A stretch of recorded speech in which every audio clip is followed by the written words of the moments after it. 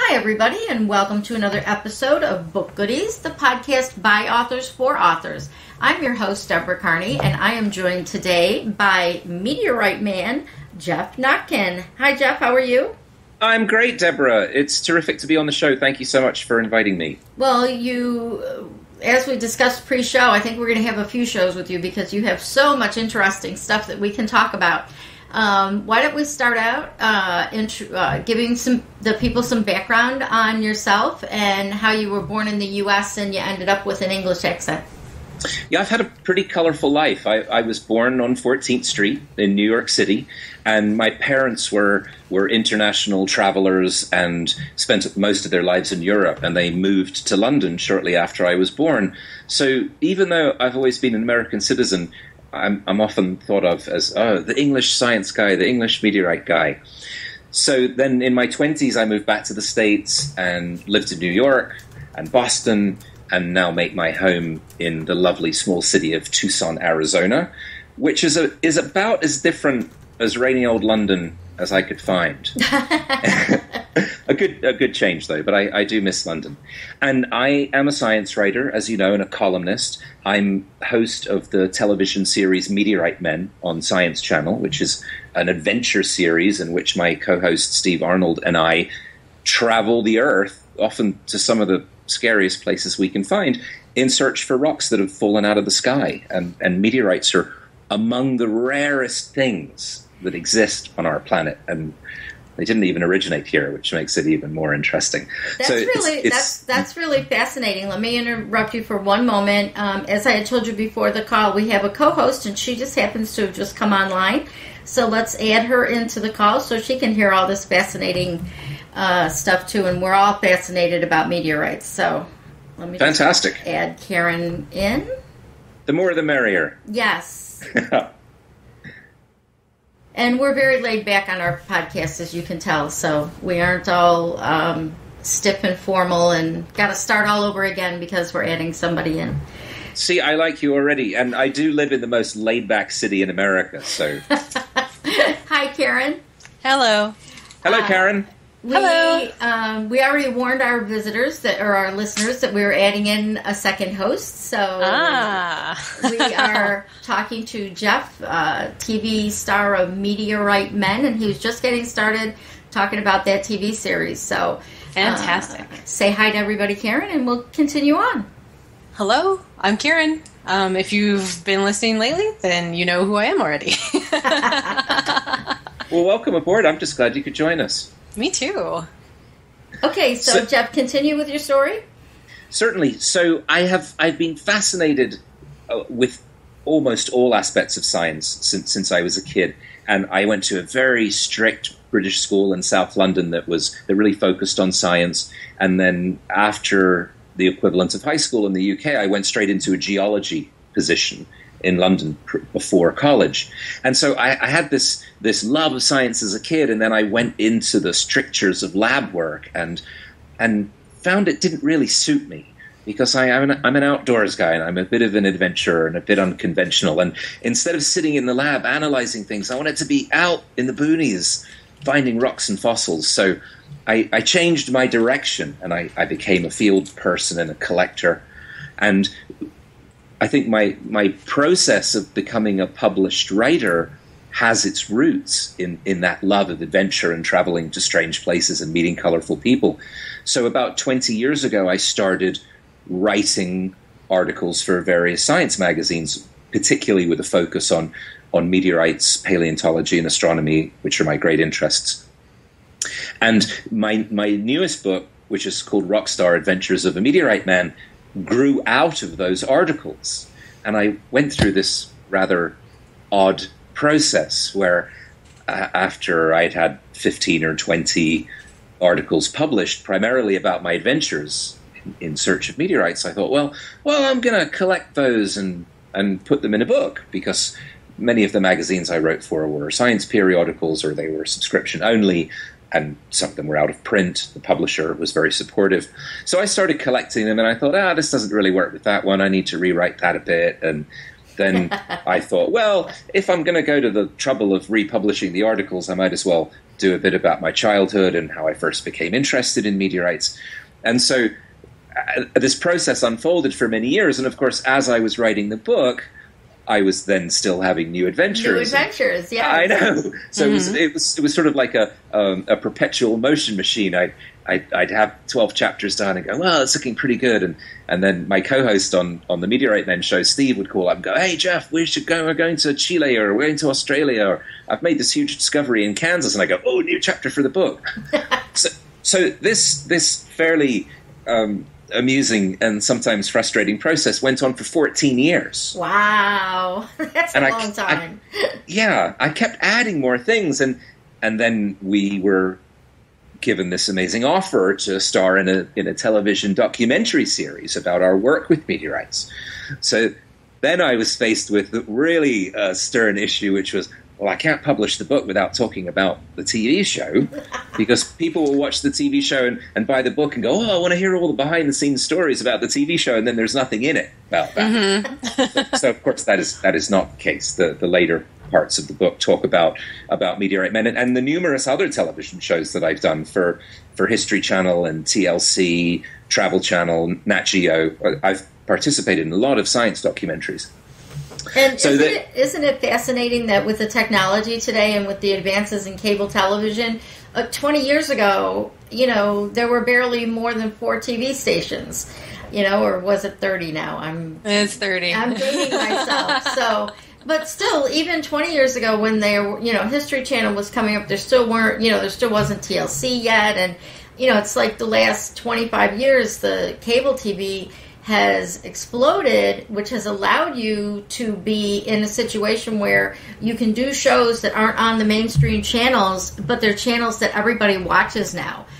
We watch History Channel more than we watch ABC.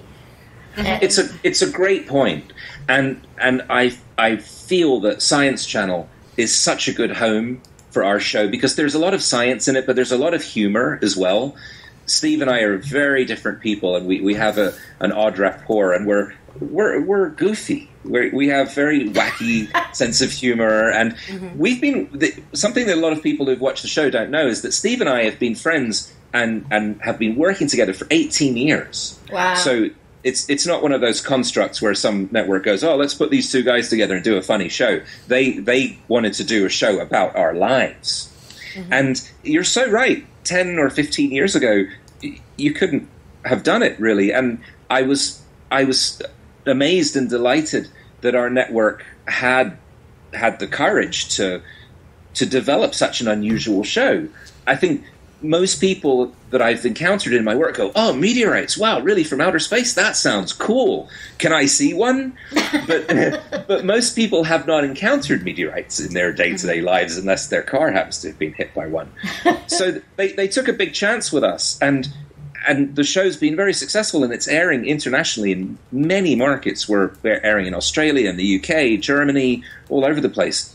And it fascinates me that so many of our viewers are younger. We have a huge block of viewers who are, I'd say, under 12. And one of the amusing things that's happened is a series of emails from parents who write and say, thank you so much for getting my kids interested in science, and all they were doing was playing video games before, and now they want to be meteorite hunters. So it's not every day that a television show actually inspires kids to learn. And if I look back at my career and go, well, I did one good thing, it would be that. I'm very proud and also humbled that we've had the opportunity to get kids to kind of look outside and go, wow, I want to go out and look for those weird rocks that those two goofy guys find. Well, growing up, and this goes back to the whole, how television has started to really branch out. When I was a kid, the only science programming that was on, cable television was the occasional Nova, and then Mr. Wizard, and then eventually Bill Nye. But that was kind of it. there wasn't a National Geographic channel. There wasn't. I mean, the History Channel came around later. Yeah. And all of those things. You might catch something occasionally that had a scientific bent to it, but there wasn't anything that was specifically science focused. And the other thing that I've just been, as you've been talking, I've been sitting here thinking about that, because I have 3 kids, and my youngest is 7 and my oldest is 12, and they're very much into science, into all of the intricacies of math and learning, and which is fantastic. But it used to be that if you were going to see an educational program, it would be on the free channels on television. And oh, yes. Now it's like all the crap is on the free stuff. You used to have to pay extra for Nickelodeon and Disney Channel and all that stuff.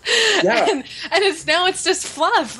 And to find cool things like you is sometimes difficult. So I'm so glad that there are shows out there like that, because for me as a parent, instilling the love of what I like. Because I'm a scientist. That's what my degree is, and I've got a physics degree and a math minor, is difficult because my kids don't want to listen to their parents, but they'll listen to the cool guy that's finding awesome stuff on the television. Well, you sound. Thank you, and you sound like a terrific mom, and the fact that your kids are interested in science and math is so important. And I do a lot of outreach work and public appearances and book readings around the country. And I just returned from Vermont a couple of days ago, where Steve, my co-host, and I were the keynote speakers at Stellafane, which is a wonderful astronomy and telescope expo that takes place on a mountaintop in Vermont every August. I want to go. I cannot recommend this highly enough. And I'm a telescope enthusiast, and I'm an astronomy nut. But I think telescope and I think observatory indoors, very clean, guys with lab coats and polishing the dials and everything. And this was absolutely opposite. It was more like being at a folk festival than a science event. There are kids and dogs, and people are camping and making bonfires. And people come from all over the world because the Springfield Telescope Makers Society that sponsors Stellafane, they own this hillside. It's private land, and people go and they set up their telescopes for the weekend, hundreds of them.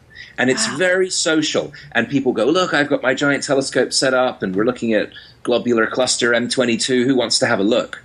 And so there's this culture of sharing. And I brought my thing, and I want everybody to look through it. And now, what's your telescope set up at?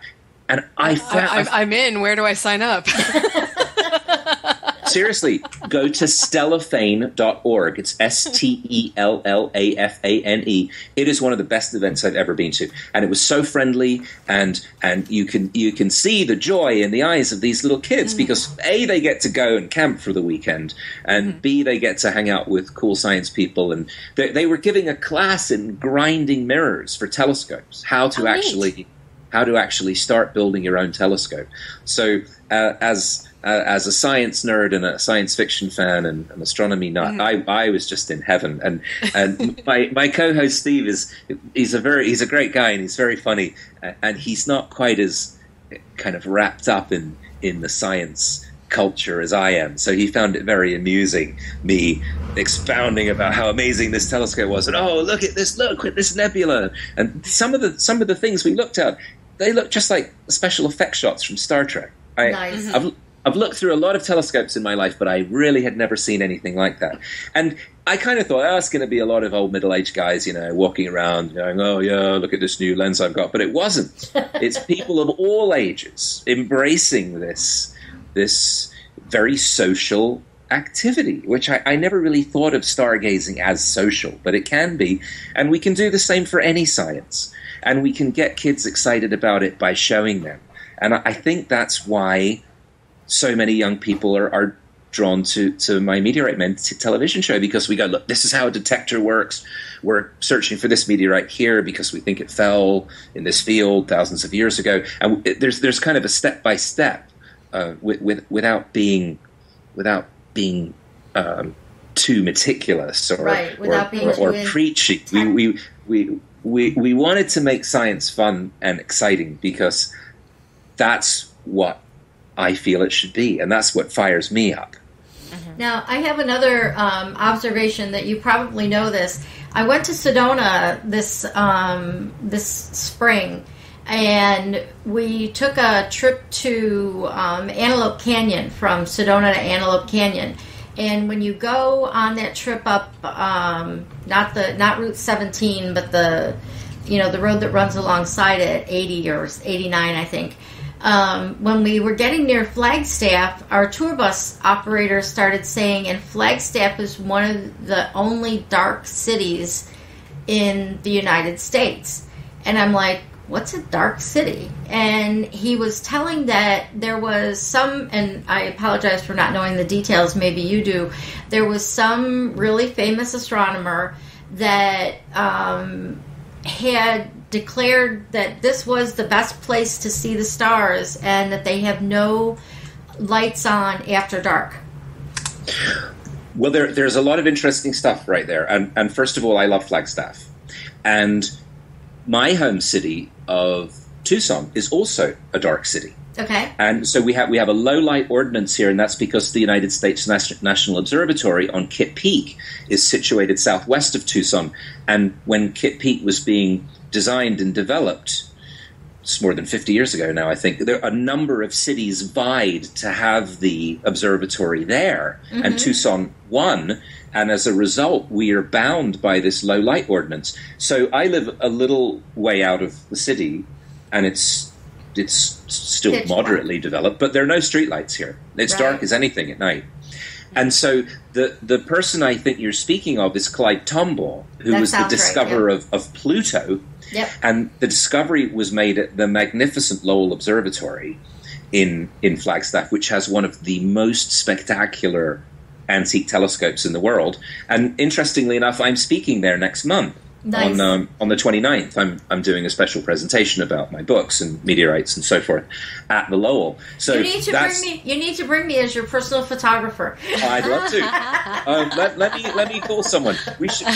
What we need is an airline that would just kind of sponsor all our things, and we can fly together. There you go. Yeah. Okay, we'll put someone on that. So yeah, here is a concrete example of how caring about science, and in particular astronomy, can improve the environment. And I think we all like dark skies, and I am a member of the International Dark Sky Association. See, now I didn't even know that existed until we went to Antelope Canyon in April, because I wouldn't have never known that there was an actual organization that was trying to keep dark skies. And I think that's fascinating. And Sedona was a dark sky city, but they had a disagreement there. Like, half the city wanted streetlights and half the city's residents didn't want streetlights. So what happened is the city council didn't make a decision, and the state came in and take over. And for safety reasons, because of the state ordinances, they have to put in lights, streetlights, but they will be, like you said, they will be the low lights. And they're not going to be the bright street lights, so it still will maintain. I mean, that area is spectacular for their skies at night, and it's one of the reasons I loved Southern Nevada. Was, one of the this is the one thing I gave up by moving back to New York City, because no matter where you live around here, you can see the moon. Well, I remember this vividly from my years in New York, and I think it was the winter before I moved out here to Tucson. I think it was November of 2003. There was a spectacular Leonid meteor shower, and it was expected to be one of the best in decades. So fortunately, I had another kooky friend, science guy, artist, writer guy named Warren Stevens, and we said, look, I don't care how cold it is or what time it is in the morning, we're going to see this meteor shower. So we drove. We were actually at an arts event, late night kind of arts event party in Williamsburg in Brooklyn, and we left at about 1 o'clock in the morning. We drove all the way out to Robert Moses State Park. Nice. With deck chairs, and we put our deck chairs on the beach at about 2 o'clock in the morning, and we stayed there until dawn, and it was a magnificent meteor shower. Wow. But I absolutely know what you're talking about. If you're in the city, or if you're in LA or Chicago and you want to do stargazing, it's not easy. No, not at all. So. And in fact, I'll tell you a funny story about low light, if I may. Yes. If I'm not rabbiting on too long, as we would say in the UK. We love listening. Thanks. I'm a great fan of the Kitt Peak Observatory that I mentioned earlier, the National Observatory of the United States, and it's about 55 miles southwest of Tucson, on a mountaintop. It's really high up there, and there's a fantastic collection of telescopes. It's not just one; there are numerous observatories, so you can do a nighttime viewing program where you drive up and they give you a little dinner and a tour of the observatories and a basic lesson in astronomy, and then when it gets super dark, you get to look through one of the big telescopes, which is fantastic. The funny part is, because of the low light ordinance and because of the very sensitive instruments that they're using at Kitt Peak, you have to drive down the mountain on a really windy road in the dark with your car lights off. I've done that. Not there. You have? I did that in Mount Zion, or in Zion National Park.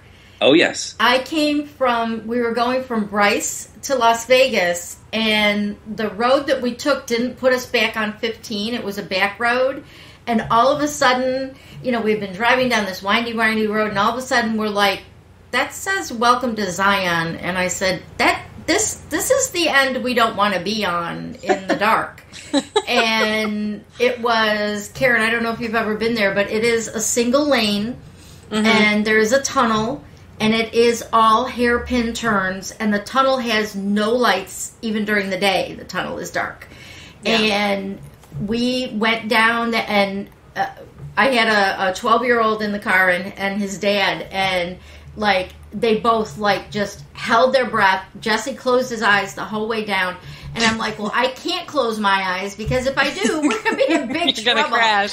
So I'm like, we've got this. We were in an SUV, we had rented for the trip, and it was it was like it being in a New York City taxi cab. You just close your eyes and hope you get out. And you close your eyes, hold on to your seatbelt, and pray. Yep. And I didn't like driving down it during the day, let alone driving it at night, and then wondering if a camper is going to be coming up, because there's camping inside the park, which is why the gate was open. And Deborah, let me clarify that not only are there no streetlights on Kitt Peak, I mean we actually had to turn the car headlights off and drive down in absolute darkness. And they have a lead vehicle that you follow, and that has little, very dim red lights. But he knows his way. He knows his way. But it makes you want to stick really close to the lead vehicle. And I've done some pretty crazy things in my life, but driving down a mountainside in the dark with the headlights off was really up in the top 10. Well, you're going to do it again because I'm going to come to Tucson and we're going to go. Super. To the observatory. We'll take you on a hair-raising tour of all the most magnificent places where you can drive in the dark. Yes. Yes. Well, you can drive anywhere in the dark. You just might not get where you think you might be going. Yeah, especially in the desert. I was going to say, especially if a boob comes through at the same time.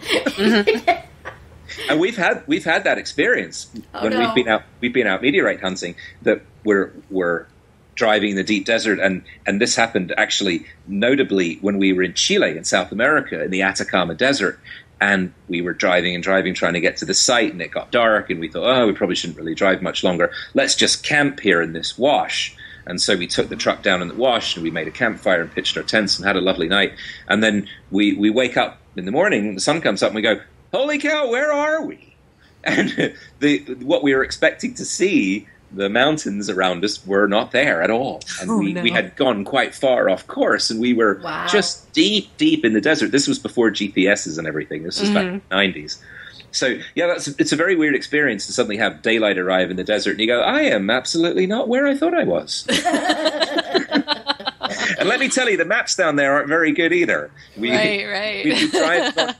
We'd be driving on roads that weren't on the maps, and then we'd go look for a road that was on the map and it didn't exist. So nice. there was a lot of kind of driving by the seat of your pants on that expedition. Oh, my goodness. That's exciting. And we did get a little off topic from the book, but I don't care because, like I said at the beginning, is that, our podcasts are very relaxed, and sharing the experiences you had that led up to the writing of the book, or that, that these are the things that happened while you were writing the book. This is why people are fascinated by your book and want to go and read it.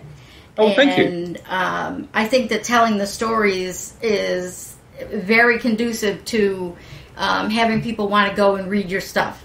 And so, if any of our listeners are not happy, you can leave me a message in the comments. But I think this is totally fun because, like Karen said, kids that are interested in science, you've got to present it to them in a fun way. Like, you didn't want to sit in the lab because, okay, some kids like to sit in the lab and make things that go boom. You can put chemicals together and make little bombs and whatever and blow things up. But that's not what a lot of people want to do. They need to get out into the outdoors, and we're so fascinated with space, and like you said before we went on air, Geoff, you said, I like to chase rocks that are on the earth that didn't start from being on the earth. And that's totally fascinating. And the fact that it doesn't hit houses, they don't hit houses, and they don't hit cars more often than they do. That's also fascinating. It is. This is something that's quite remarkable. People watch the show and they read my books and articles and they go, wow, you always go to the scariest places to look for meteorites. Why is that? And I mean, if I'm brutally honest, the adventure is part of the appeal. But most meteorites that we found and that we know of didn't land anywhere convenient. Yeah. There's a notable exception. In 2003, there was a major meteorite fall over the suburbs of southern Chicago in the town of Park Forest. And it was witnessed by hundreds or thousands of people. And we flew out immediately. And between us, Steve and I found over 100 meteorites in a few days. And it was so funny because we're so used to being out in the Australian outback or in Siberia or in some absolutely wind-blown and remote place where you have to bring all your own supplies, and if anything goes wrong, you're pretty much in trouble. And here we are in this very kind of sophisticated upper-middle-class neighborhood, suburb, and we go, oh, we're hungry. Hey, we don't have to open up a can of beans. We can just stop in this restaurant right here. You can just go downtown to Gino's, come on. Yeah, and hot water and bathrooms and everything. It was very modern.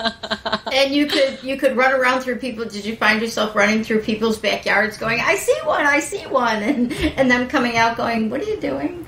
Well, not without permission. Okay. And we really are very respectful of landowners. And this is something, having lived in New York, where people are very possessive of their privacy in one way, and then living out here in Arizona, where people get a house way out in the desert on their own for a reason.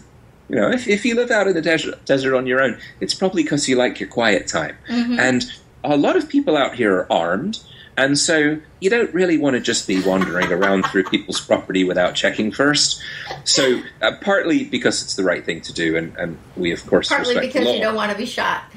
Yeah, exactly. And partly you don't want some guy coming out with a shotgun going, get out of my yard! Mm-hmm. So, yeah, that would actually be kind of tough to find the boundaries, isn't it, sometimes? Or do they all have, big fences? But a lot of Arizona is so wide open. Well, you make an excellent point. And a large part of our work is meticulous research. So it's one thing for us to figure out where meteorites fell, and then it's a completely different thing for us to get permission to go on that land. And in the second season of my show Meteorite Man, we filmed an episode in Utah, southwest of Salt Lake City, and an enormous fireball had been seen over the city in 2009, nighttime, so bright that it set off light sensors, and people witnessed it from neighboring states as well. So after a lot of calculations and research, we discovered that if meteorites made it to the ground, which we're certain they did, they landed right in the middle of the Dugway Proving Ground, which is the most top-secret military testing facility in the States. Mm-hmm. And it's nicknamed Area 52. So that testing range, is almost the size of Delaware. And we had to go all the way to the Pentagon to get permission to search. Wow. And we had a fantastic relationship with the military. We worked very closely with the Air Force and the Army, and they sent observers and unexploded ordnance experts out with us. So we get to do some really wacky things. We're walking around on this test range, and they've been dropping bombs there since World War II. Yeah. So we got the military guys looking for essentially, as a meteorite, you're looking for a rock. Yeah. And you have to have an unexploded ordnance specialist with you. That's terrifying. Yeah, two. We had two specialists with us in case they disagreed. In case they disagreed? Okay. Oh, my goodness. And we had an armed Marine escort out there, Marine officers, armed just to make sure everyone behaved and perhaps we didn't get attacked by Desert Monster. Okay. No, but they were great guys. And again, it illustrates... You gotta watch out for the sand people. Yeah. Well, you don't know what they put out there. It looked a lot like Tatooine when we got out there. Really? I was kind of expecting to see Luke going by in his sand. Just don't forget your power converters, right? Nice. Well, I can see that we're all Star Wars fans. That's really good for you. Well, I had 3 kids during that time period, so Luke, I am and your I'm just a father. nerd, so it's okay. Yeah, she's just a nerd. And another thing you have to be really careful of, in addition to all the military that has a lot of the desert occupied, is the Native Americans and their land that if you go on and you're not supposed to, they can do bad things to you. Yeah, absolutely. And we have several meteorite sites we're aware of that are on Native American land. Mm-hmm. And we haven't even, it would be disrespectful and possibly dangerous to just go. And so over the years, we've worked on developing some contacts with Native Americans and even said, look, we just would love the opportunity to search, and if some of your residents would like to go with us, we'll let you have what we find. We just want the experience. We just want to be able to say that we found it. Yeah, and that's related to something else very interesting that happened when we were filming in Utah. Because the military proving ground there is off limits even to regular military, mm-hmm. the surface is untouched except for where the bombs have gone off, of course. And we found extraordinary Native American artifacts out there, giant spear points, arrowheads, and they were what we call pedestaled. And it's a geological term. When something's been on a dry surface like a lake bed for thousands of years, the wind erodes the sand away around the piece, and it's left on this little pile of sand. It's called a pedestal. And so we photographed them and we oohed and ahed over them, but we weren't even allowed to touch them. It's federal land, so you cannot disturb the artifacts. But it was fantastic to see them. Wow! So you're looking for things that are new, and you're finding things that are old, and you're having all these wonderful experiences. And you've only written 3 books.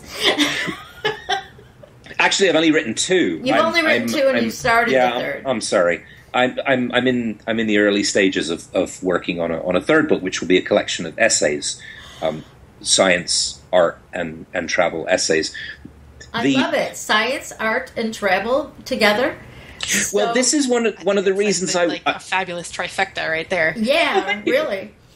Well, this is one of the reasons I was so excited about doing the show because, okay, on the surface it's about meteorites, and then also it's about my long and fairly amusing relationship with my friend Steve, and we have very different views on politics and diet and everything, and he's a wonderful family guy. He's married with kids, and I live on my own in the desert with my imperious cat. So there are all these character differences. So there's a lot of humor and rapport that goes on, or some might say needling.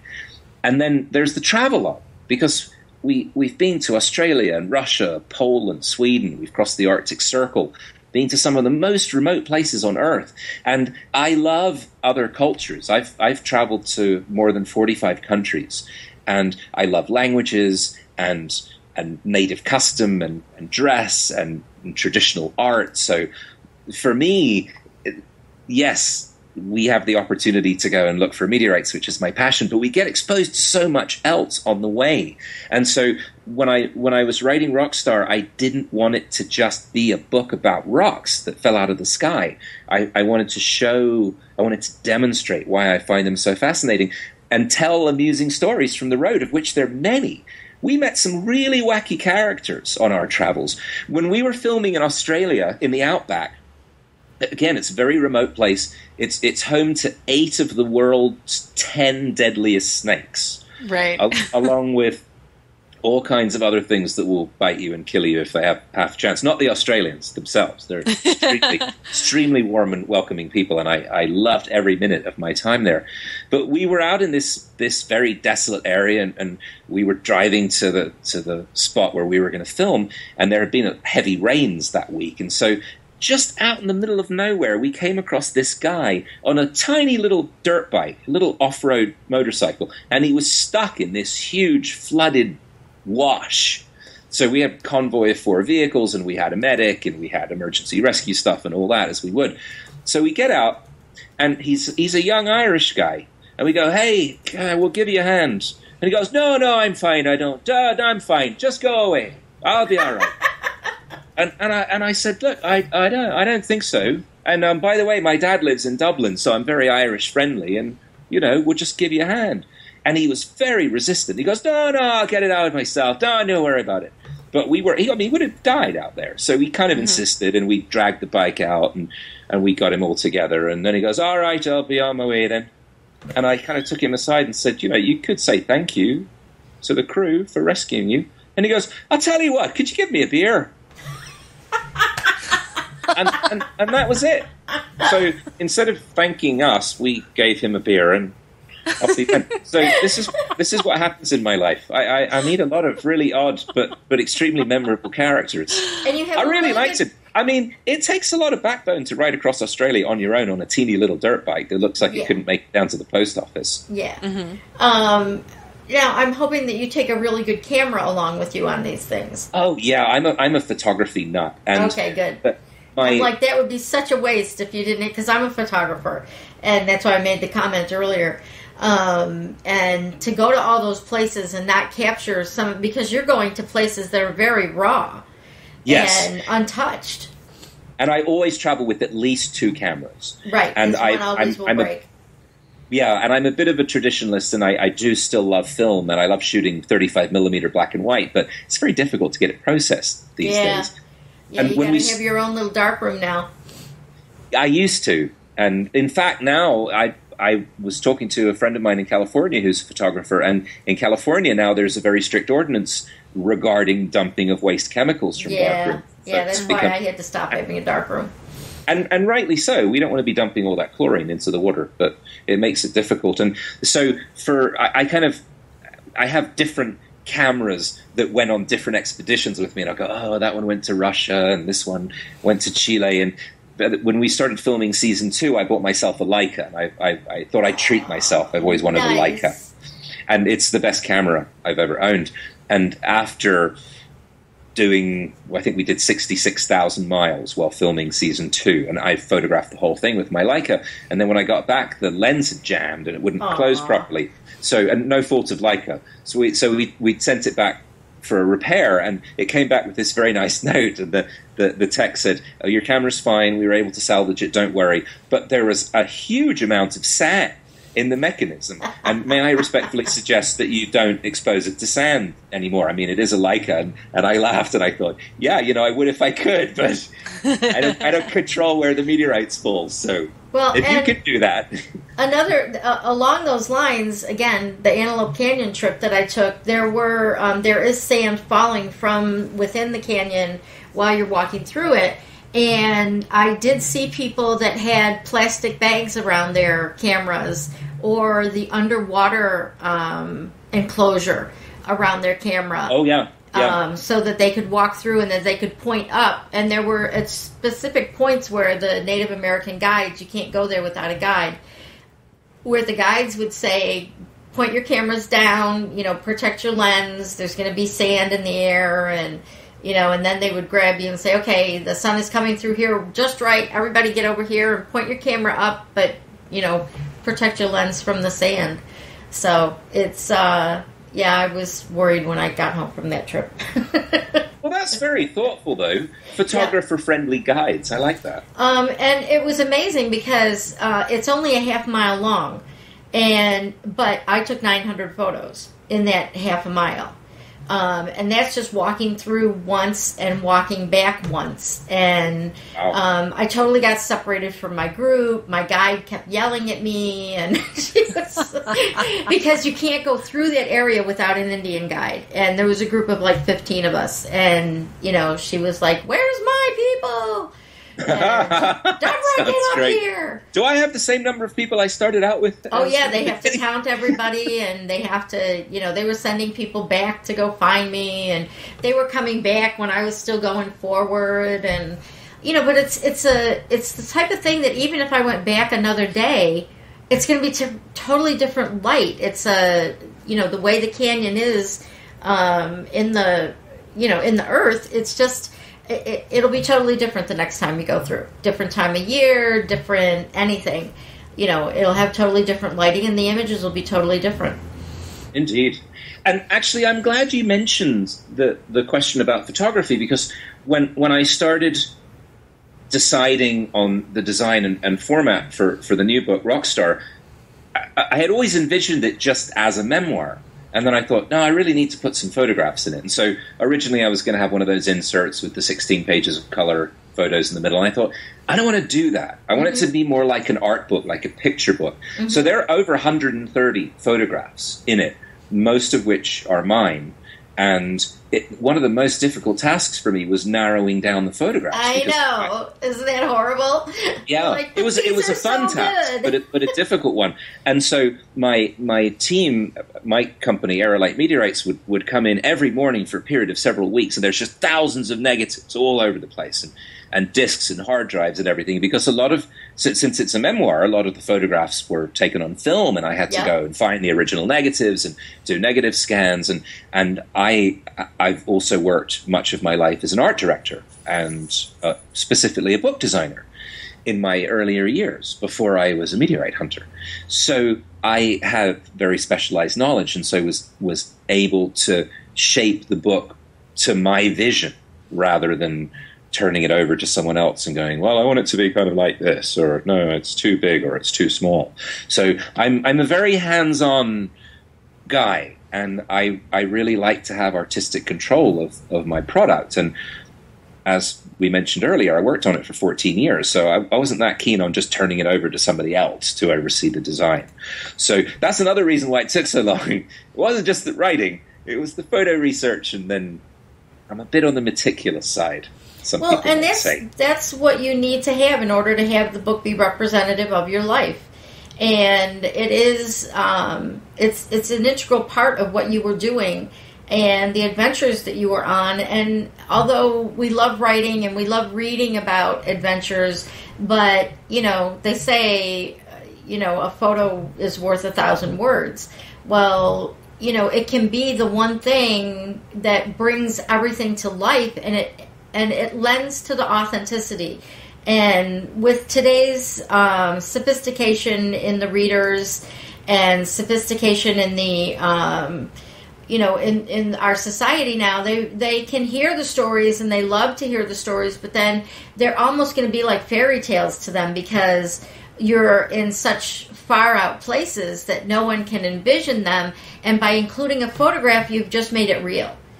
And you've made it authentic, and that's that's an entirely different experience, and it lends a lot of credibility to your book. Now I want to, not only do I want the book, and I want it autographed by you.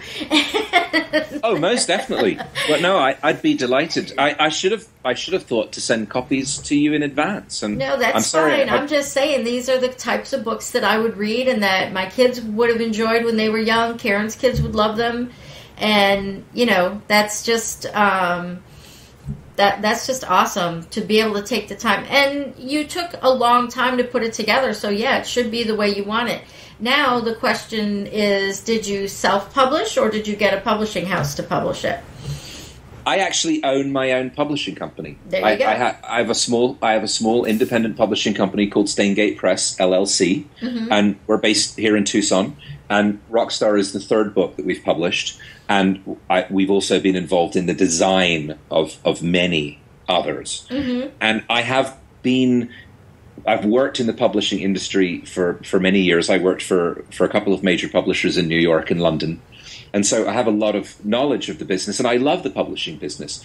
But I'm also a musician, and I've worked in the music business, and I understand royalties, and I understand that up-and-coming authors are often not given much input by the large publishing companies, having witnessed this myself many times. Right. So I didn't want to turn my work over to somebody else. So I hired my own editors and my own proofreaders, and I have a fantastic print manager here, and we have some distribution set up. We sell the books on Amazon and through our own websites and at readings, and we do numerous gem shows and astronomy events around the country. So it's been fantastically successful, and I do this out of love, but publishing is a business as well, and I thought I'd put all of this effort into the book. If it's successful, I don't want to be getting a 7.5% royalty from one of the big publishers.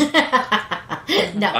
I'm sorry, but I don't think that's fair, and I've never thought that's fair, and I don't think royalties paid to musicians are fair either. No. And especially now, and we always hear, readings down and record sales are down. I'm sorry, but it's also a lot cheaper to print books now than it used to be. So I don't have a whole lot of sympathy for all the moaning and groaning about how the business is not doing as well as it used to. And look at the prevalence of self-published authors and small presses promoting their works on the internet and through book fairs. And I think that technology has leveled the playing field a little bit in the arts. Yes. To the extent that people with the time and effort and a little funding can put out a book the way they want. And I'm a great supporter of self-publishing. I think it's wonderful. I think everyone has a story to tell, and those who really want to tell it and get it out in the world should have the ability to do so, and now they can. So we're a small publishing house, but it coexists with my other business, Aerolite Meteorites, which is our commercial meteorite company, and the publishing company is my labor of love. I absolutely love working with books, with real books, and we're just about to release EPUBs of both of my books as well, both the books I've written. And we have several other science books and a memoir and a couple of really exciting properties that we acquired, including or are hoping to acquire, an historic science book that's never been published before. Wow. So there are exciting things happening. I'm intrigued.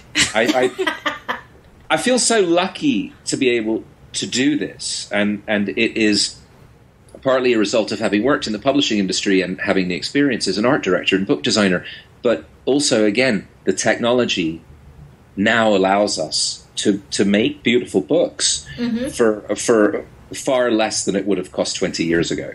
Yeah, as a professional photographer, I've got thousands and thousands and thousands of negatives, and then after I switched to good digital, I now have hundreds of thousands of images. And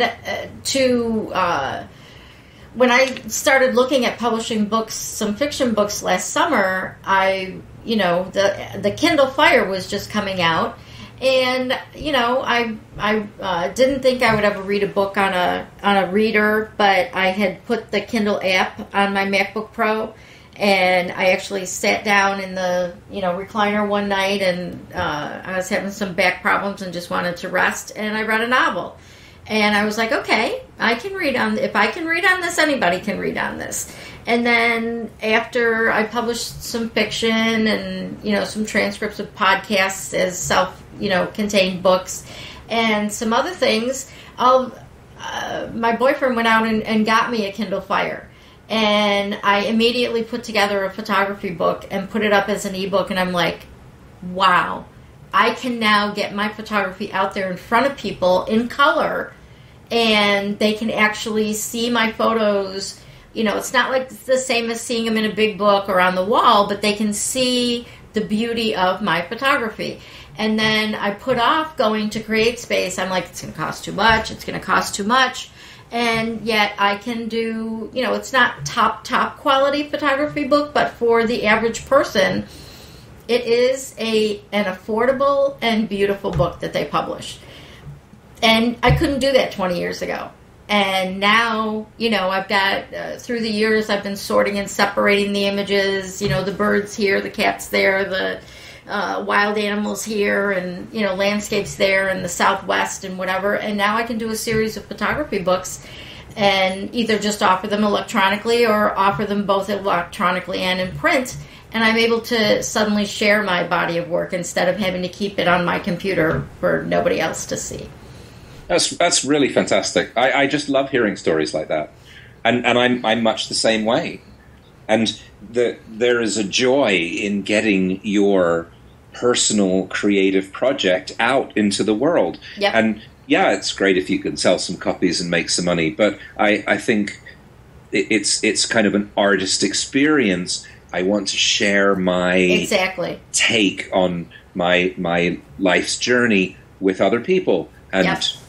If it becomes a bestseller, fantastic. If it sells a few thousand copies and makes a few thousand people engaged for a couple of days, that's also great. Yep. And, it's very simple books. Like some of my books are I didn't make them with children in mind, but like one of my best-selling books is, it's 34 pages, and each page has a picture of a butterfly, and it tells the actual name of the butterfly, not just, pretty orange butterfly. And it also has a quote or a short poem that are about butterflies. And so many people wrote me back after they bought that book and left me reviews because they were like, I sat down with my granddaughter and went through it. I went through with my child, or even I just sat there just because it's a nice little nugget to see. And they didn't know there were so many different butterflies in the world. And that was only 34 pages. I've got 10,000 other images that I haven't had time to put together yet. So it's just so exciting. To me, photography is to be shared. Art is to be shared. And to me, if it's just sitting in my hard drive doing nothing, it's being wasted. No, it's beautifully said. It's very poetic and it's very true.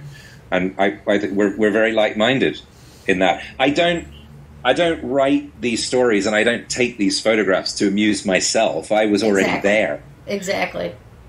And I really enjoy. I'm a storyteller.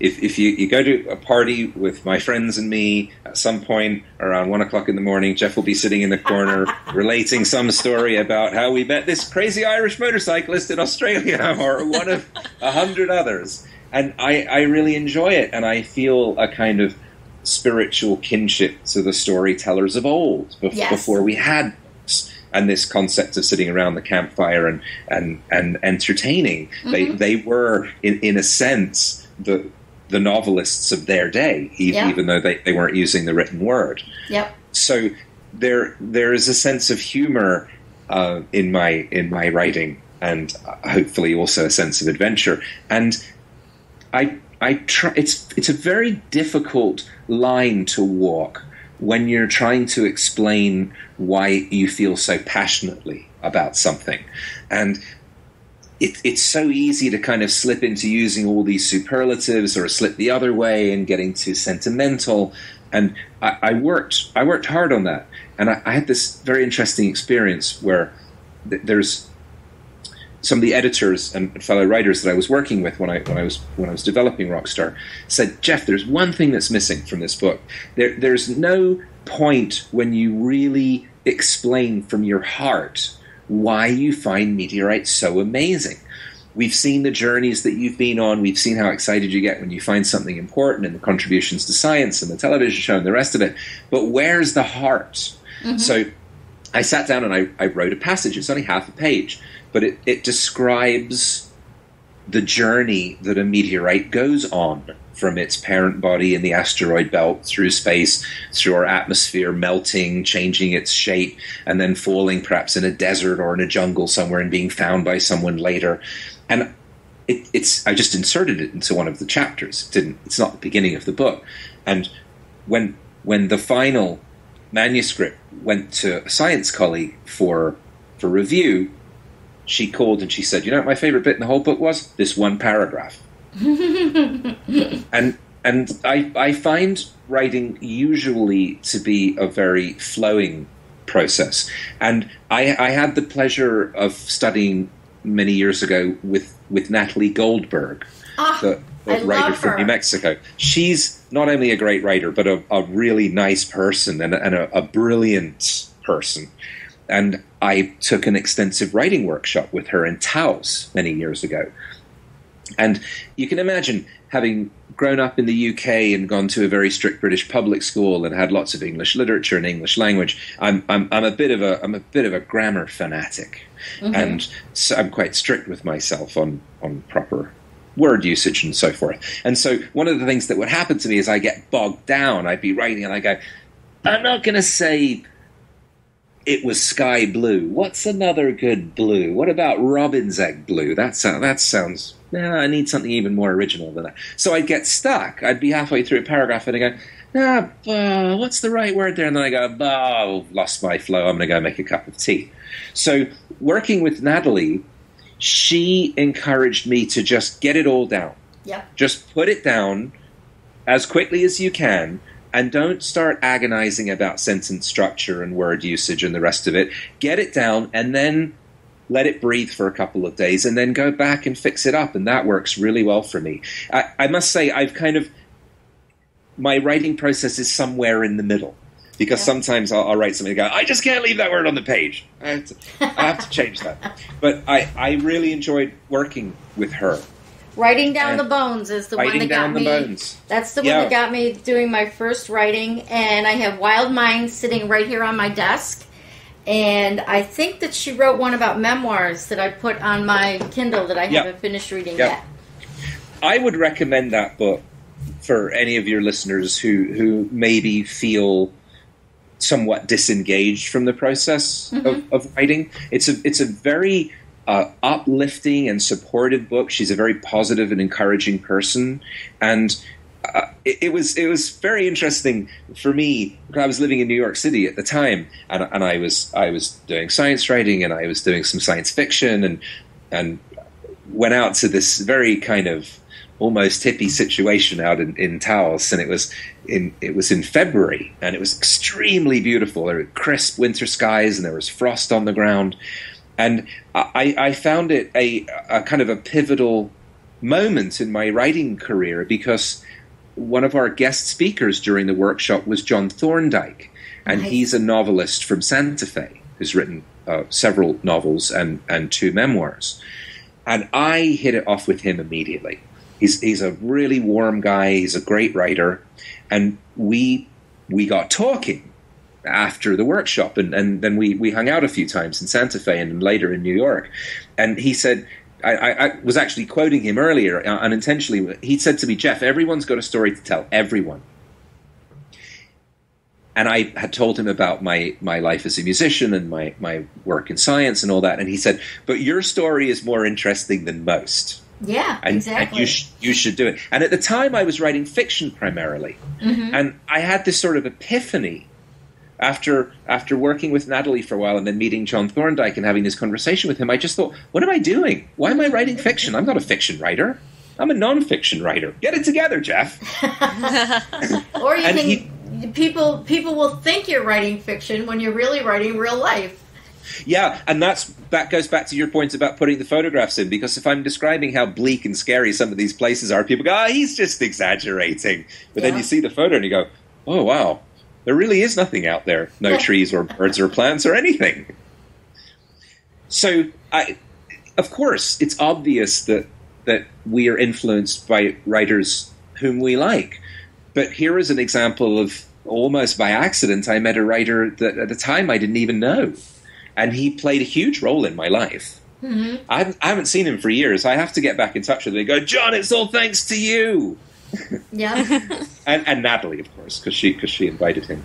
But sorry, I got sidetracked. I was just commenting on her book, Writing Down the Bones. It took the anguish out of writing for me. Yeah. I thought it doesn't have to be that painful. You don't have to.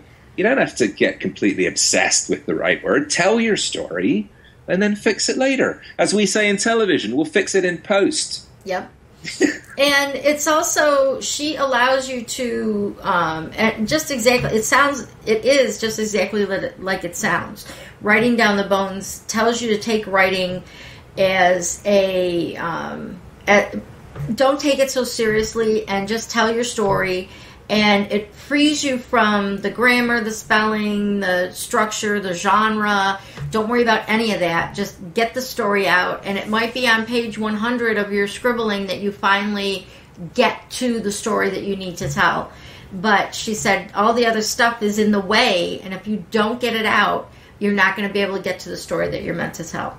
Exactly. And it shows how easily confused I am. I remember vividly seeing that book in a shop in New York many years ago, and I picked it up and I go, oh, this looks interesting.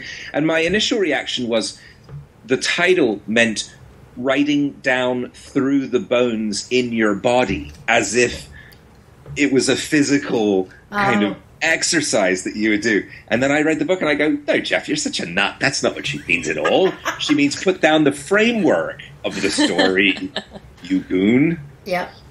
And I think that's important for a lot of memoir writers, and it's really important for them to know that however they're writing their story, you know, for our listeners, however you're writing your story, there isn't a right way and a wrong way. What it is that you just need to make sure that you get your story out, and that you then go through and refine it. And we've interviewed authors that have written 150,000 words, 200,000 words, and they've cut it back after they were done. You know, after they got everything out and they had all these words, then they were able to go through and take out the parts that didn't make any sense or that weren't necessary, and condense it down, you know, to 50,000 words or 100,000 words. And it's just important to know that, you know, while you're getting all the stories out, if you don't get them out of your head, they're going to stay there niggling at you while you're trying to do all the other things. So once you empty them onto paper or into your computer, you know, then you will be able to find the way. You'll start your second digging through, and you'll find your way through it. Very well put. And I think that also demonstrates the importance of having a good editor. Oh, totally. And we as writers, we go, oh, I know best. It's my story. No one's going to tell me how to write my story. But it's so easy to get bogged down. You go, well, I know what was happening. I was there. And then your editor reads it and goes, I have no understanding of how you got from Sweden to Russia. How did that happen? I go, oh, well, that's obvious. I flew, but it's not in the story. So, and this process of editing and of us sometimes having to give up material that we've written, it can be very painful. And when my editor was going through Rockstar, one of the last chapters is called The Long Hunt, and it's about this 5-week period during which we filmed 4 episodes of the TV show Meteorite Man back to back in order to get done what we wanted with it within the budget. And we started in the States, and we went briefly to the UK and France, Finland, Sweden, across the Arctic Circle, Poland, went to Russia, went back to Poland and back to the States. And there was this, I thought, very funny passage where I'm describing all these things that went wrong during the flight, and there was this gigantic guy behind me, and he took his shoes and socks off and put his feet up on the back of my seat. And he had huge, smelly feet, and it was just really quite unpleasant. And that was in business class as well, let me tell you. Imagine what it was like in coach. So I found it very amusing, and I had 2 editors work on the book, actually, and they both read it and said, you got to take that out. And I said, why? And they said, well, it sounds like you don't like the Poles. And I said, no, I love the Poles. Poland's one of the best countries I've ever been to. And they said, it comes off as very negative. And I read it and I go, yeah, I guess you're right. And I just cut that whole part, because the last thing I want to do is insult my friends in Poland. Right. And what's really funny to that story is that one of the very first interviews I did with an author, she had a beta reader that would sit in her house and read the book, you know, while they had tea or whatever, so that she could observe the beta reader while she was reading. And she had been reading a long time, and she hadn't laughed. And there was a part where she was supposed to laugh. So she, you know, asked the woman, did you read this passage? And she goes, yeah. And she goes, well, you didn't laugh. And she said, well, it wasn't funny. She says, well, yeah, it was. Go back. So she went back and she reread the passage again, and she goes, that's not funny. She goes, darn, that was supposed to be funny. Oh, that's great. You're not laughing. You know, and this interesting parallel. I really like to read my finished manuscripts out loud. Mm-hmm. I find it extremely helpful when I think it's all done and it's been through editing and it's been to the copy editor and everything, and I've had 4 different people proofread it because I'm obsessive. Then I will sometimes just ask my girlfriend if she would mind sitting on the couch and, look, I've just finished this. Can I read this to you? And she's very patient with me. And there've definitely been some moments where I'm reading something, I'm cracking up laughing, and she's sitting there just barely cracking a smile. And I go, "What don't you think it's funny?" And she goes, "No, but you do. You're clearly very amused." I thought you were going to say you looked over and she was sleeping. Mercifully, that hasn't happened yet. But that's probably because I haven't read any of the strict science articles. Well, and it's interesting that you bring that up, because it's been funny that in the last couple of weeks, all of a sudden I've got writers that are asking me, when I'm doing the interview, they're like, can I read a piece, can I read a passage? And I'm like, well, certainly. So now I'm going to create a way that authors can leave an audio passage. I have to figure out the logistics of it. I know how to collect it. I just have to figure out how to get it on the site the right way. I want people that want to read some of their stuff and have it available online for people to listen to. I want to give those authors a place to do that. That is a fantastic idea.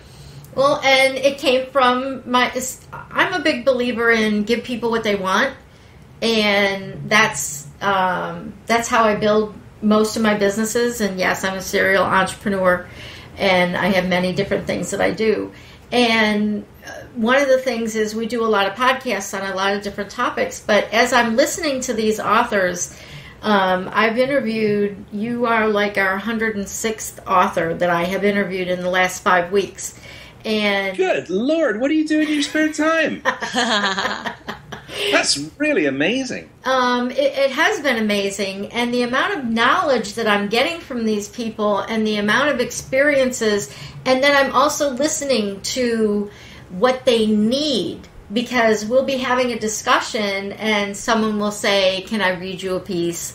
And then you realize that, yes, a lot of fiction writers or writers in general want to be able, they do readings in libraries and they do them in bookstores. Well, they can't reach very many people when they do a reading in a library or a bookstore. Let's give them a place to do a reading online. And it's the same thing with, having a place for people to post their book and get it out there that aren't a member of the, they're not in the big publishing companies, or they're not a top-rated author, and they're somebody who needs some exposure for their book. Even though it's a really good book, you need to get it out there in front of people. And a lot of people are thanking me for using our website to do this, but it's all stemmed from the authors. If authors didn't want to talk to me, I wouldn't have anybody to talk to. Well, it's very well put, but I think it's a wonderful idea. I mean, it's almost like it would be like an artist, like a photographer, putting a sample portfolio up on a collective website for photographers. Yeah. It's a super idea. I don't take this the wrong way. I'm kind of amazed nobody's thought of doing that before. Well, and I am too. That's why this is one of the things that, things come to me while I'm talking to people. And yes, we're having a very long conversation, but I have a feeling that our listeners are fascinated and they're going to stick with us. But in the meantime, Karen and I are having a great time with you, and I don't care how long it goes. Oh, thank you. Well, same here.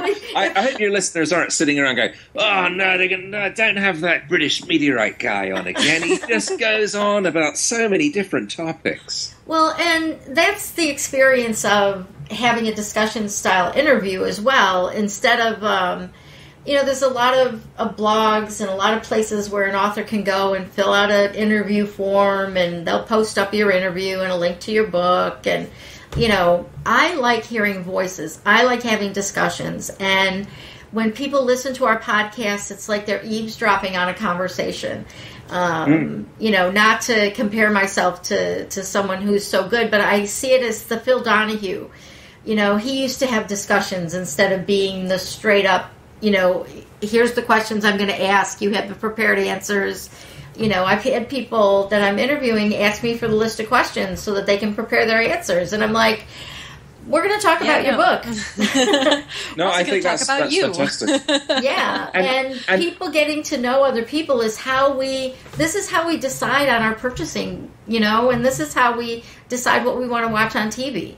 A friend told us to watch this. A friend told us to listen to this. A friend told us to read this book. Now, someone will search for your name and find this podcast, and they'll go, I want to read his book. I want to watch his show. What channel is it on in our house? Well, the other thing is especially with at least my own book purchases. I mean, goodness knows we have enough paper around here to, I don't know, probably fell half the Pacific Northwest. But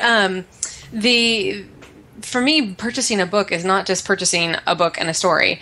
It's also, who's the author? Mm-hmm. What did they do? Do they have authority? Yep. Because I like reading historical fiction. There's a lot of historical fiction out there right now, and a lot of it is crap. Yep. Because, sure, you can go to a library and look up in those ancient encyclopedias, Henry VIII, and you can write a book. But unless you have a lot of the nuance, then to me, it's not interesting. You don't have the authority to be writing on the topic, and for someone like you who has so much authority about this topic that can not only express it, in scientific terms, but can also make it a fun and interesting read. To me, that is so much more compelling as a purchase than just, well, let's buy a book about meteorites. Yay. It's that's boring, that's like a 30-page book. You want something meatier than that. And so for me, having a conversation about, your experience, not only as a writer, but also as a person, to me, that's much more interesting. Well, thank you. It's a very kind compliment and much appreciated. I did wrestle at times with the book because I thought, well, am I getting a bit personal here, talking about my motivations and some of the initial failures on expeditions and the determination that it takes to go to these places and just stick with it? And my verdict was no, it's not too personal. I'm trying to be a very honest writer and not to exaggerate and I definitely don't make things up. Of course, we all take a bit of license. You have to, because you're relating the events from your own unique perspective, mm-hmm. and you're through the lens of your own eyes and your consciousness and your vocabulary. Right. And I should probably mention that it's not just a book about rocks. It's also a book about rock and roll. Hence the name. I had a feeling. Well, I've had kind of a very interesting parallel life. And I've worked as a professional rock and roll musician for over 25 years in the States and in the UK. And I've played with a lot of really famous people. And the singer in my very first band, back in the punk years in London, of course we did start when we were very young, was the famous science fiction and fantasy author Neil Gaiman, who remains one of my closest friends, and he wrote the introduction for Rockstar, to Rockstar, for me. And Neil's, as you know, a very famous writer and immensely successful, and a screenwriter and a wonderful author. And I was very hesitant to bother him about this, because I know he's much in demand as a screenwriter and a director and everything else, and he's very busy. And I thought, Neil is the only person who can do it, because he was with me at the beginning. We met when we were 10. We went all through British school together. We formed a band together. We both worked in the comics industry, and now we're both professional writers. And he very graciously agreed to do it, and it's a beautiful introduction. Of course, it's the best thing in the book, because he's just an amazing writer. And there's a very funny part where he talks about when we used to be in the band together, and he said no recordings from that era survive, except possibly in Geoff's archive somewhere. And I like to think that if I get this introduction to him on deadline, that's where they'll remain. So nice. They weren't that bad, really. But it was our first band, so it wasn't that great either. But there's a musical thread that runs through the book, because I was working professionally as a musician and playing all the big clubs in New York and London and elsewhere. And at the same time, I have this fascination, some might say obsession, with space rocks, and I would periodically take off into the wilds. And that was very vividly demonstrated in 1997 when I was recording my second album with Latch at LACH. He's a very famous New York singer-songwriter who now lives in Scotland, and he's been an influence on Michelle Schacht and Beck and Moldy Peaches and a lot of major. I've never heard anyone else mention Michelle Schacht before. Oh, you were so awesome.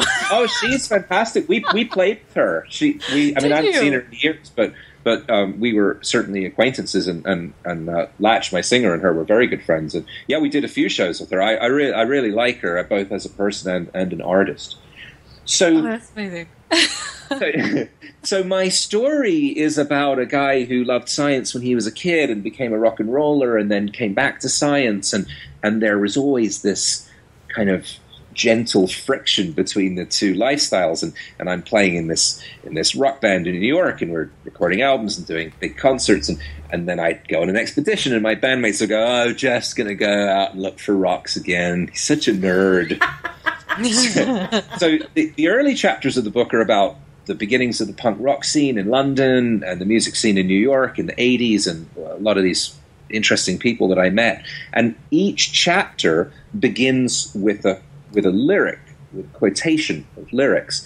And rather than do the conventional thing and go and get, let's see if I can get permission to use my favorite Beatles lyric and my favorite Clash lyric or whatever, I went back to my old bandmates, going back to the 70s, and asked permission to quote lyrics from songs that they had written and that we had written together.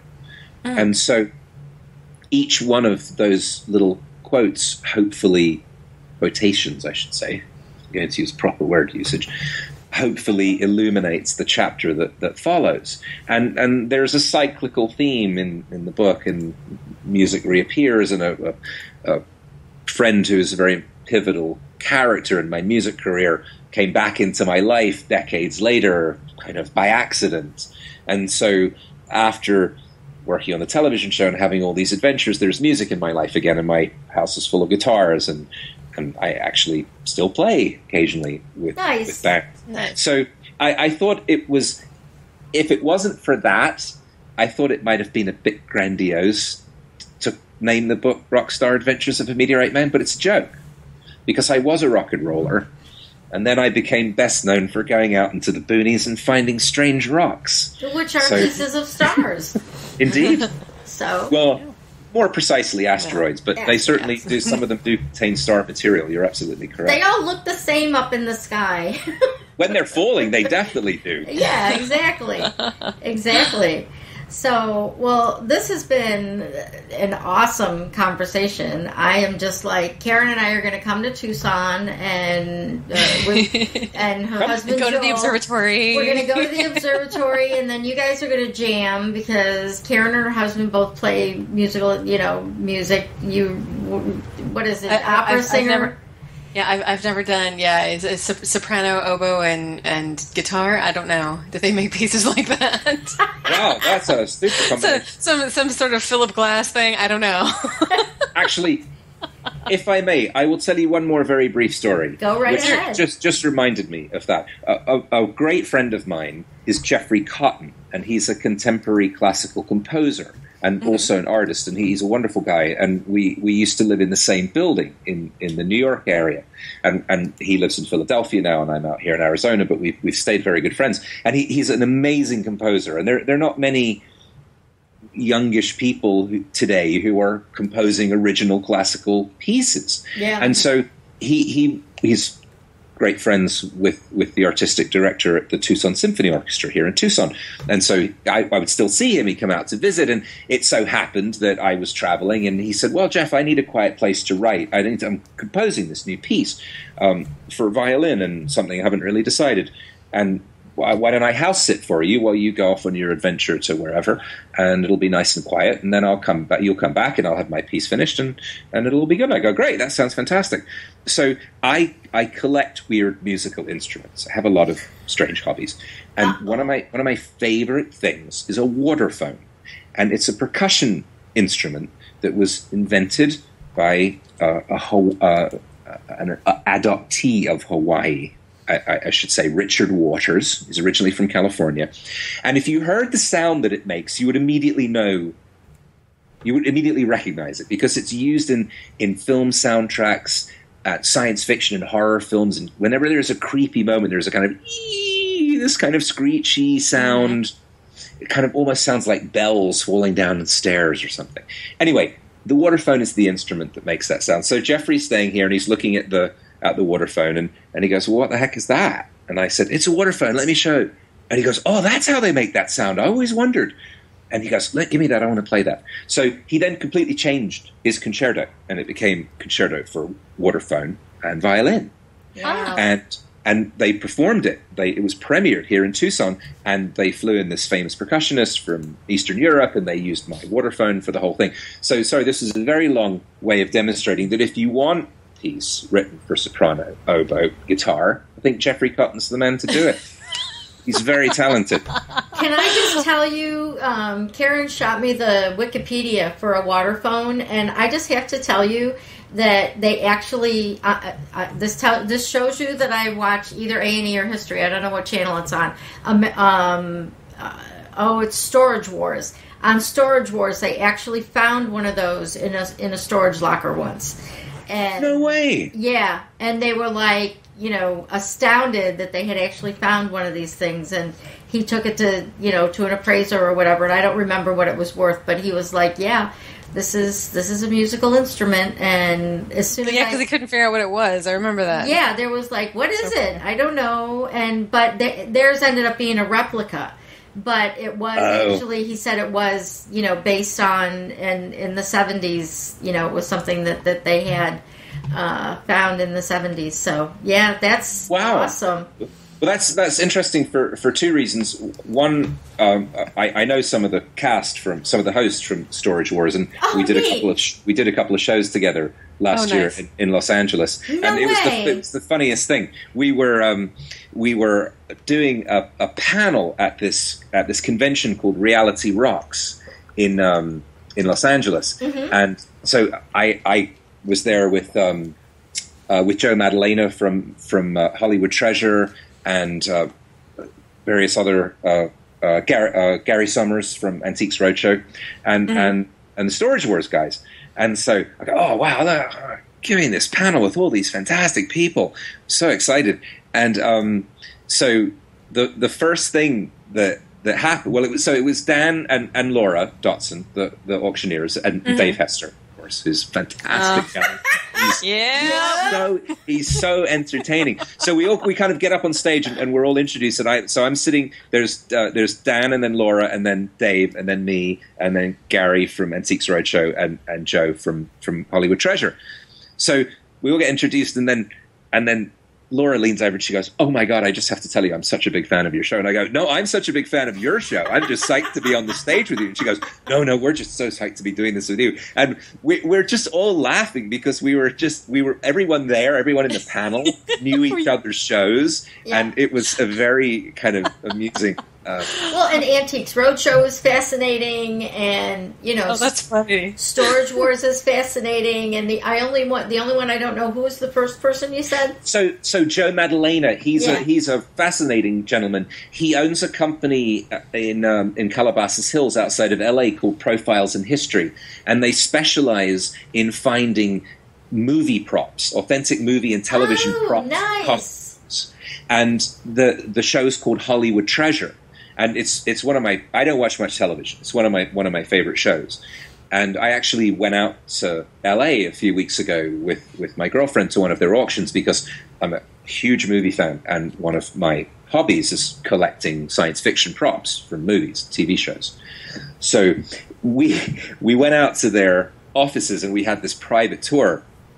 And you will thoroughly appreciate this. They had the Chewbacca's head, his original head from the Star Wars movies. Nice. All the costumes from X-Men, Professor Xavier's chair, one of the ships from Aliens. I mean, it went on forever. All these astonishing Catwoman's, Michelle Pfeiffer's original Catwoman costume. Nice. And I was just like a child who'd had too much candy. I was so excited, going, "Look at this! Oh, there's Worf's Batleth from Star Trek, and there's this and there's that. So my girlfriend Libby, I think she was afraid they were going to have to carry me out on a stretcher. I was so excited. Oh, that's so funny.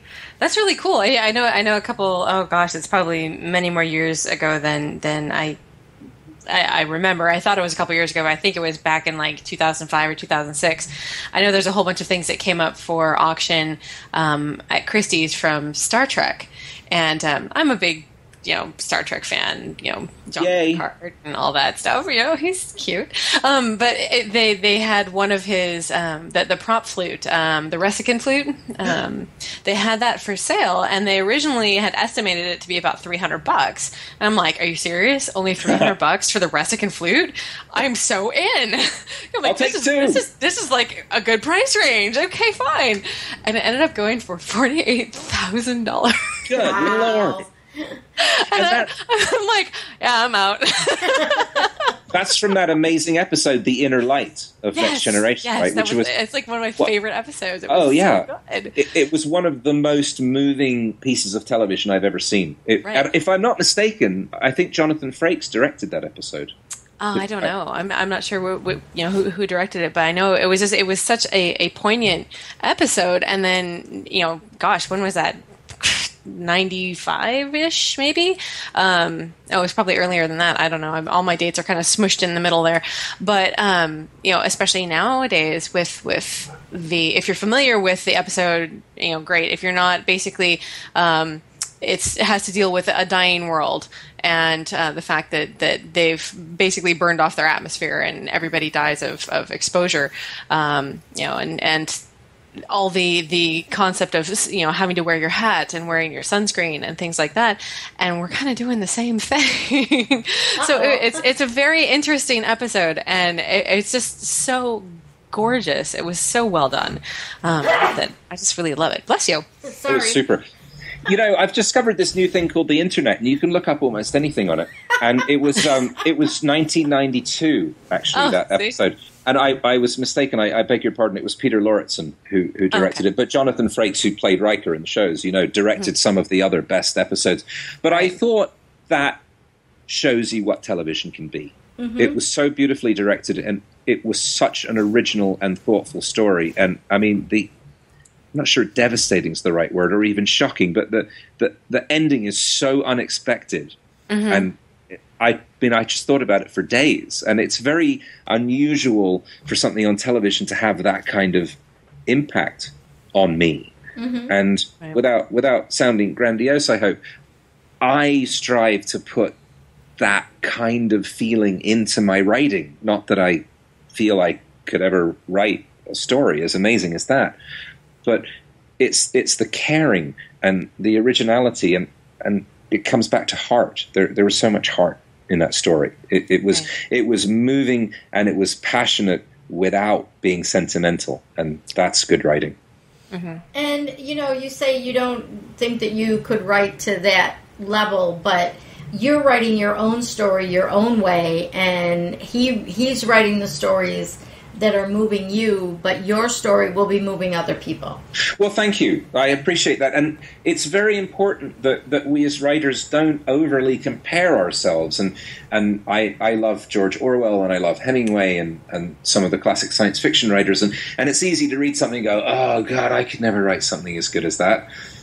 But you can. It's just, it would be different. And I also really believe in the adage that we are what we eat. And so if you read a lot of good fiction, or you read a lot of good nonfiction, or whatever your discipline is, that feeds your inner writer. There's nothing wrong with being influenced. We've all been influenced by people. Yeah. But to not be influenced by another writer, you could in fact not be a writer, because you would grow up in a cave and you wouldn't know how to write. That's a very good analogy. And it's fine to admit that we've had these influences. I love Douglas Adams. I think Hitchhiker's Guide to the Galaxy is one of the funniest and most brilliant things ever written. And I hesitate to say this because it sounds like I'm blowing my own horn, and I'm really not.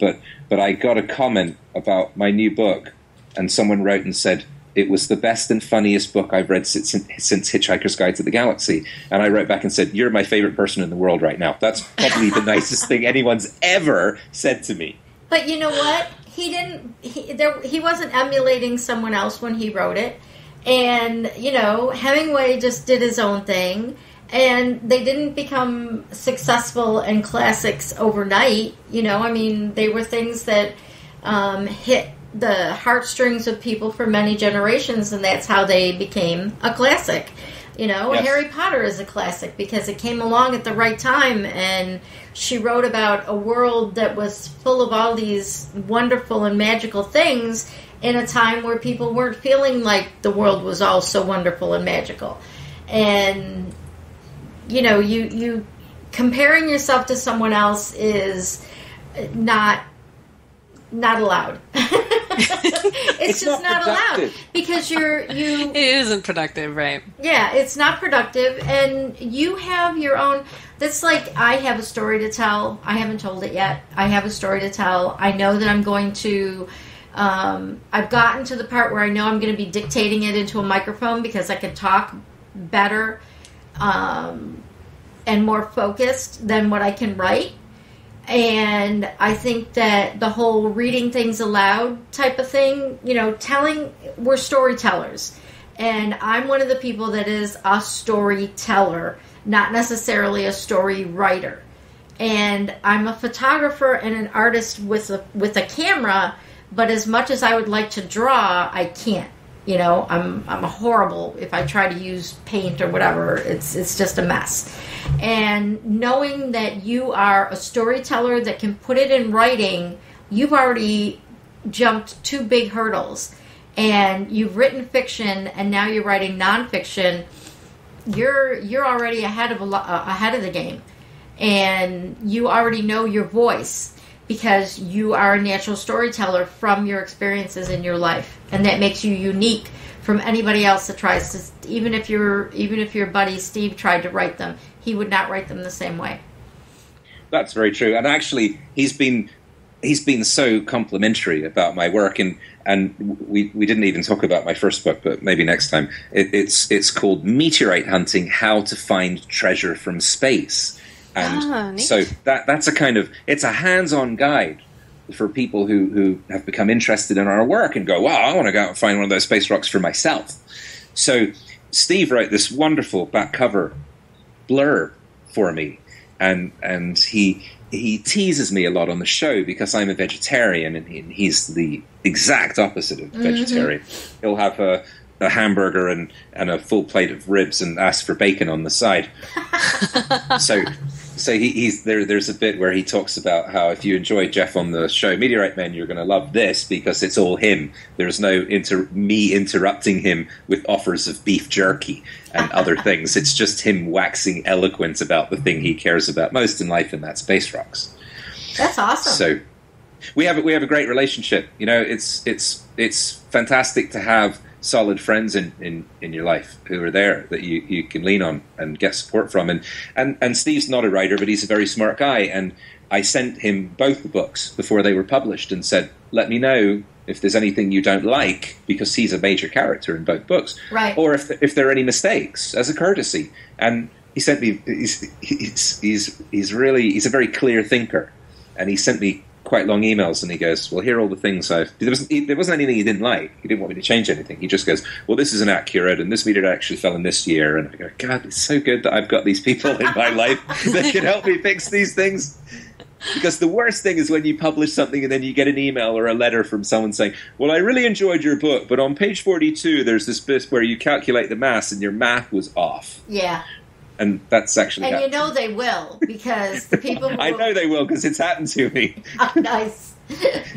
Well, and, your thing about music and writing and being a scientist and a mathematician, I know a lot of musicians that are, whether they like it or not, they are very math-oriented or science-oriented. And music and writing are both an art and a science. There is a chemistry in both of them, and it's not explainable. You can't always explain why a certain song is a big hit, and something. Do you know that there actually is a group that has taken, I cannot remember the name of the project right now, but I could probably ask Joel.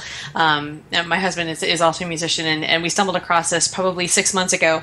There's actually a group that has taken like the last 500 top songs or whatever from the last 100 years, and has done an analysis of them, transposed everything into the same key and done an analysis of the chord progressions, and they can now almost accurately predict what songs are going to be hits.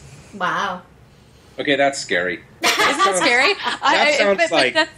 It's math, because and anyone who's ever tuned a piano will tell you that there is definite science in music, because you can't have one without the other. You've got all this overtones and the progressions, and just the distance between your notes and your melody. Doesn't matter if you're in a major or minor or a Lydian or mixolydian scale. It doesn't matter. There is going to be science between that, because it's just part and parcel to the art form itself. Oh, agreed. I'm just kind of slightly scared, but not a bit surprised that there's a group that's been analyzing this, and that sounds like a Star Trek episode written by George Orwell. And just Captain's log: we're visiting a planet where the entire population is forced to listen to manufactured hits. They've come there back lies the danger. Oh, no. Don't overanalyze it. You either like the song or you don't. Right. Yeah. And it's that's the way it's always been with music, though. You've got your top hit, top of the pops, or your top 40, but there's always the song that has the amazing lyrics and the interesting, unexpected, lyricism that is going to catch somebody's eye, and that's their favorite song. You're not always going to like Call Me Maybe, or whatever, but and music is a personal preference. And even though you like the way Iggy Pop sings, you may not want to see him with his shirt off at a concert in London these days. He still looks pretty good. I don't know. He's got all these weird... We were watching a concert last night on TV, and he has all these weird little bumps all over his chest. And I'm like, okay. And they actually, pulled him out of the crowd. He, wanted to lean into the crowd, and he had, 2 security guys behind him that were, they had a platform that was up to the crowd, and they actually reached out and grabbed him and wouldn't let him go into the crowd. They were afraid they were going to take him off on a, what do they call that? Crowd surfing or whatever. Right. They were afraid he was going to do that, and they pulled him back and made him go back on stage. But he still sounds great. The music. Oh yeah. Good. Well, and I have to say there are not too many men in their mid-60s that would still feel comfortable with taking their shirt off on stage. So. Right. So I now Bruce Springsteen. I wouldn't mind if Bruce Springsteen took off his shirt. Yeah, see, Springsteen never did it for me, and he never takes it off. He's just so energetic. He's so full of energy. And again, it goes to musicians, writers, or whatever. They have so much energy, and the ones that are doing it because they enjoy it. So, Bruce Springsteen, he doesn't have to have another concert in his life. He didn't have to do the keynote for South by Southwest. He is not a person who needs to do anything else in his life to make money. But he does this because he loves it, and his band loves it, and they attack every performance like it's their only performance. Right. And he said that in an interview or something, because he said, the people in the audience have never seen me before. They don't want just a, canned performance. They want me to give my 100% every time I get out there on stage. Mm-hmm. Yeah, I went to a concert on Saturday and saw America and Three Dog Night, and oh my God. In Three Dog Night they've been touring for, I think they said 43 years, and America's been touring for 41. And wow. the guys from America said, you know what? Here's the deal we're going to make you. Is that as long as you keep coming, we'll keep touring playing. Because we love it. And he said that they've toured every year for 41 years with 120 shows or more every year. It's like, that's amazing. Dude, when do you sleep? Yeah. Oh. It's like, that's incredible. So, you can definitely tell when somebody loves something. And obviously, you love meteorites, which is super cool. So. I do. And I love writing, and I love being on your show.